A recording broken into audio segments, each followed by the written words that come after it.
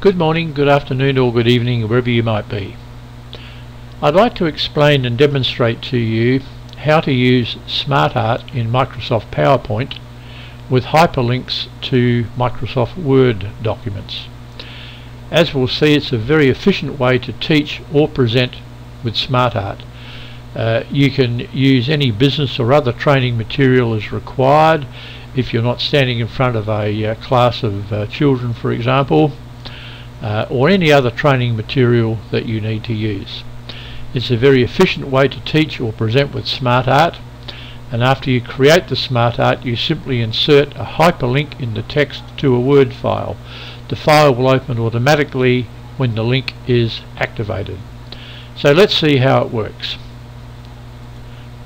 First of all, you insert a SmartArt graphic by choosing Insert SmartArt. The graphic below is a picture strip, and I got that there by clicking Insert SmartArt, and in the list category I simply chose the picture strips down here.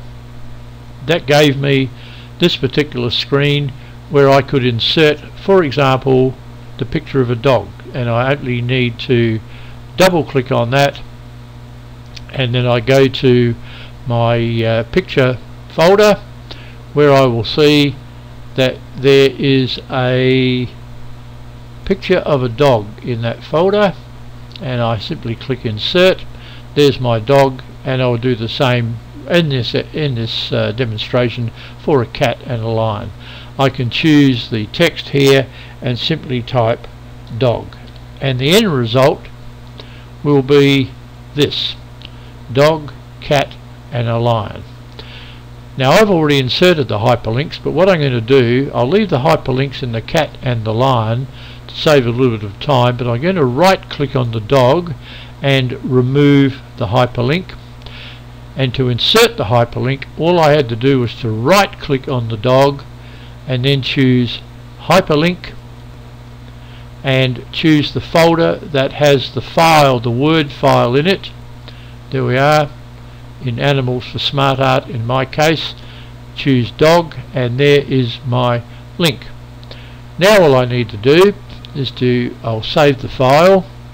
Now if I right click on the dog and choose open hyperlink, there I see that the Word file opens up. So dogs, faithful animals that chase cats. So that's all well and good. Let's have a look at the cat's hyperlink. Right click, open hyperlink. Furry creatures which are chased by dogs and eat mice.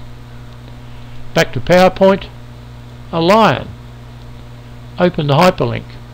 Savage beasts that eat dogs, cats and people. So you can see that you can hyperlink to a Word document from within a SmartArt graphic in Microsoft PowerPoint. And just a point here that you do not need to have Word open, because the file will open automatically. It's just that if you do have the files open in Word, as I do down here, you'll see that the action of opening the hyperlink works just that little bit more quickly. You don't have to wait for Word to open as well. So it's really quite simple, a bit of practice, and I've uploaded the file for the PowerPoint presentation to the website in the description below the video.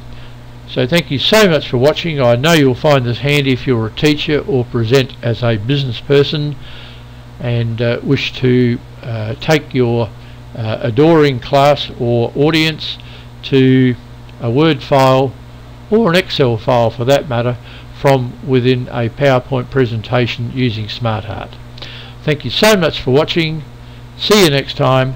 Bye for now.